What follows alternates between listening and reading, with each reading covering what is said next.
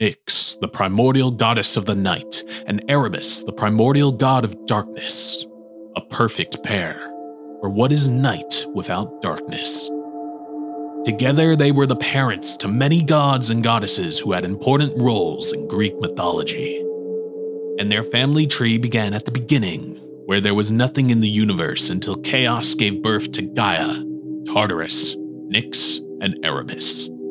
Following their birth, Gaia created the earth, and Tartarus created his pit. But what did Nyx and Erebus do, you ask? Well, they fell in love. And that love resulted in their first children, the twins, Ether, the primordial god of light, and Hemera, the primordial goddess of the day. And once Uranus created the sky, a family of 4 flew through it, bringing light and day and darkness and night to the sky for the very first time. Later on, Nyx and Erebus made their home down in the pit of Tartarus, where together they gave birth to a flock of immortal children. It's important to note that another version of this myth had Nyx having these children by herself. But anyways, these children weren't primordials, they were personified spirits, or daemons. Daemon gods and goddesses that represented negative aspects of life. They were powerful, dangerous, and tricky immortals.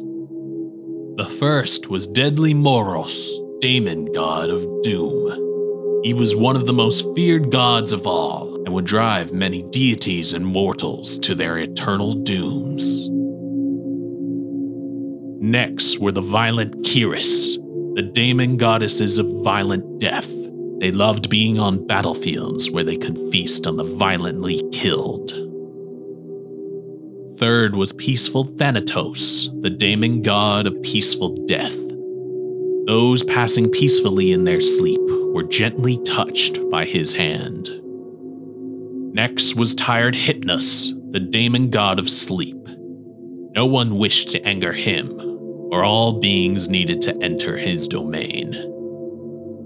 Fifth were the helpful Onoroi, the daemon spirits of dreams. They brought both good dreams and nightmares to all the beings of the world on orders of their master. Sixth was sad Oasis. She brought woe, distress, and suffering to the world.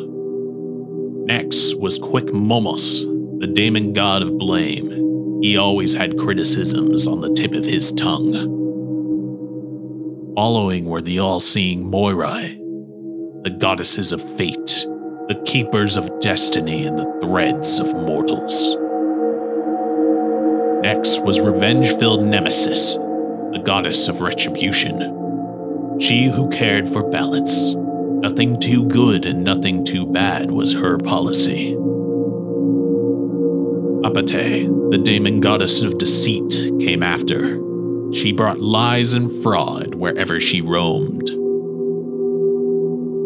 Next was friendly Philotis, the daemon goddess of friendship and affection. She was definitely one of Nyx's friendlier children. Following was Old Man Juras, the daemon god of old age. Every mortal feared his name.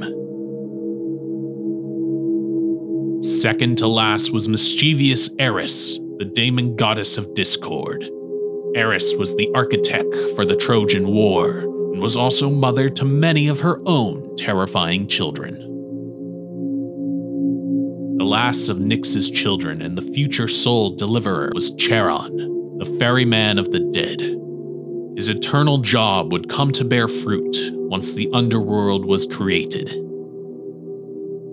And there it is. I give you the children of Nyx and Erebus. Hey, if you enjoyed my video, then please give it a thumbs up. There's plenty more videos about mythology, fairy tales, and folklore on the way, so make sure to subscribe and tap the bell icon so you don't miss out. Also, if you would like me to do a video on a subject or character within mythology, please let me know in the comments. Well, that's all for now. Cheers until the next wild mythology.